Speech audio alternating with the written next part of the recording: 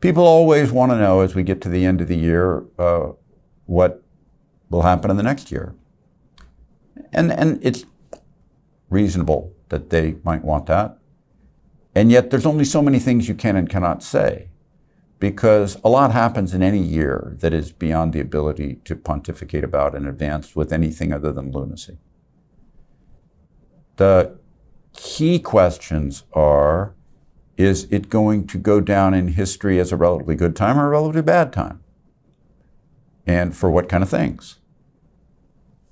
I'm just going to say to you that I believe in my bones that everything about 2022 makes 2023 look like a pretty good year coming. Let's think about that some. One of the points that I have made often, I have used this for decades. It's worked regularly, and I believe it will work now in particular, is that third years of US presidents' terms, which is what 2023 is, tend to be overwhelmingly positive. We haven't had a negative third year of a US president's term in the United States of America since 1939, which was only down 0.9%. In the accurate measured history of the stock market, only down twice. The fact is 1939, as you recall, is as we were going into World War II. It's a pretty big, bad, negative thing.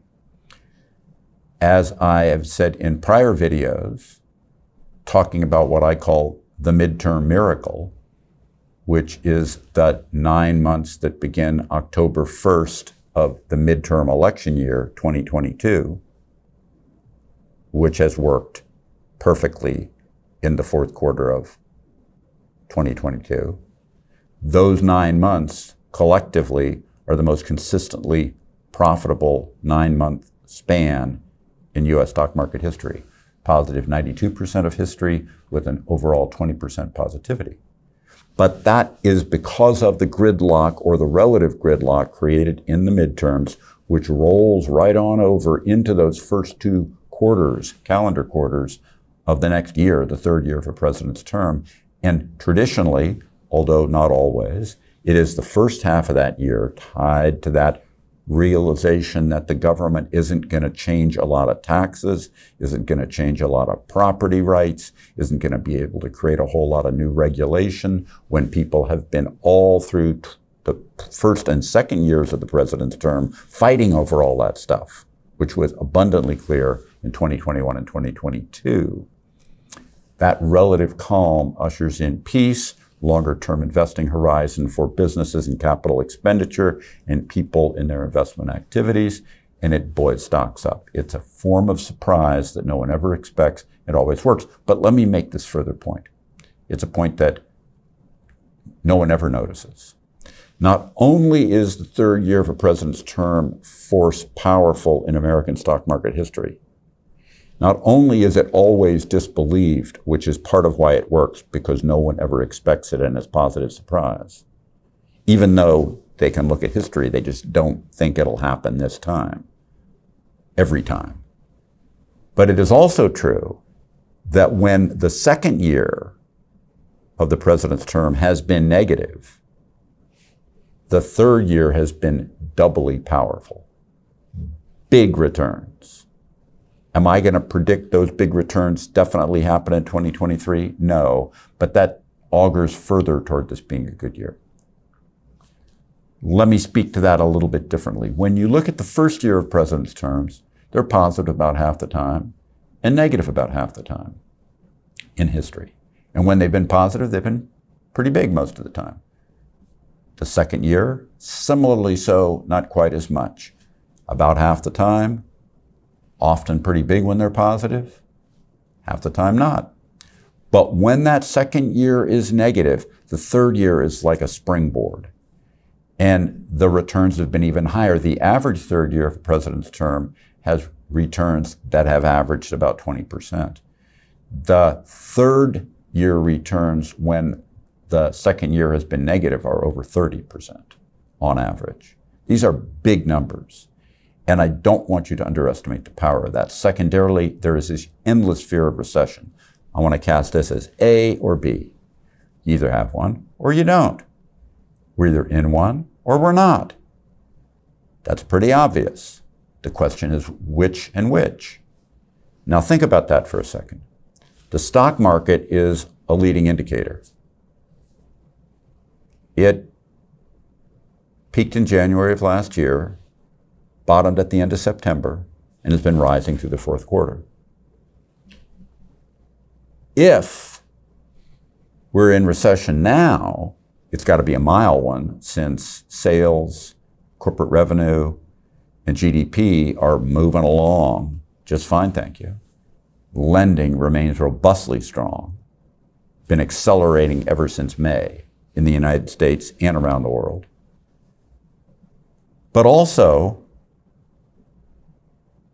if we're not in recession, that as a leading indicator of a market peaking in January and falling all through 2022 into the end of September is a very long lead time for what many envision is a recession that starts later on in 2023.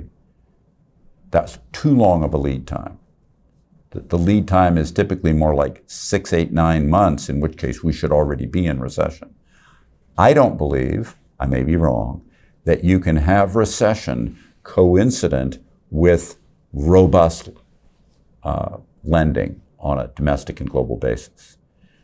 So I'm going to say to you, if I'm wrong about the fact that we're not going to see recession, but moderate growth, if I'm wrong about that, what we'll need to see in parallel with my wrongness there for 2023 is that the lending falls back heavily and goes down to some low level like 2, 3, 4% or less on an annualized basis.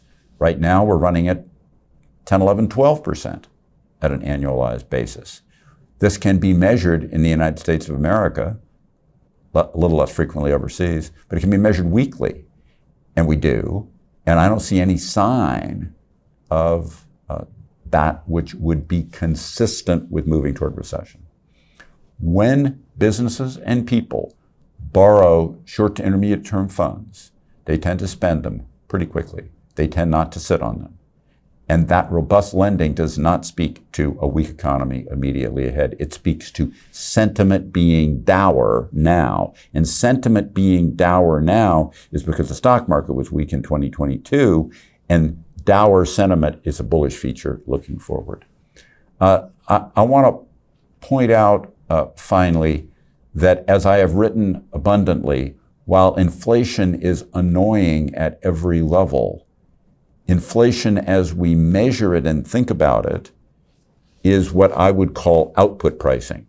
It's the final price that you're paying to buy something in a store or wherever you buy it, good or service. It's the final price. It isn't the price of the things that went in to make it because it took a while to make it. Those prices are input prices. Input prices have been falling irregularly through the course of 2022, starting in about May, and consistently since the latter part of the summer. That hasn't worked its way through the competitive commerce process that creates final output. But are the inputs that final output later will be based on?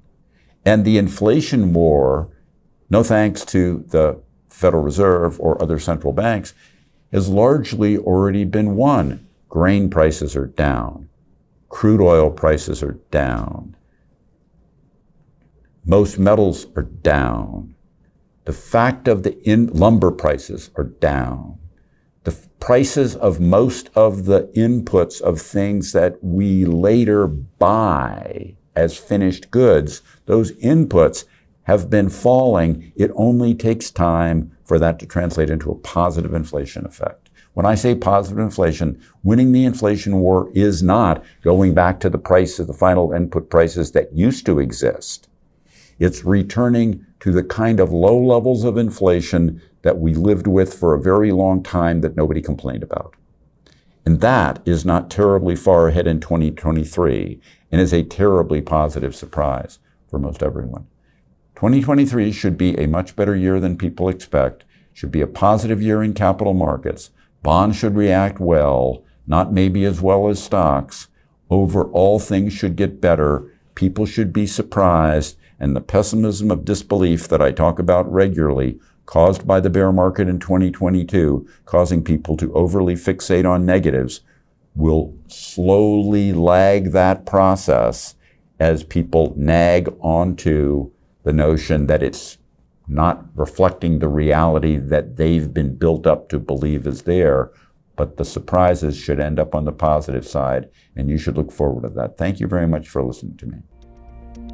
Subscribe to the Fisher Investment YouTube channel if you like what you've seen. Click the bell to be notified as soon as we publish new videos.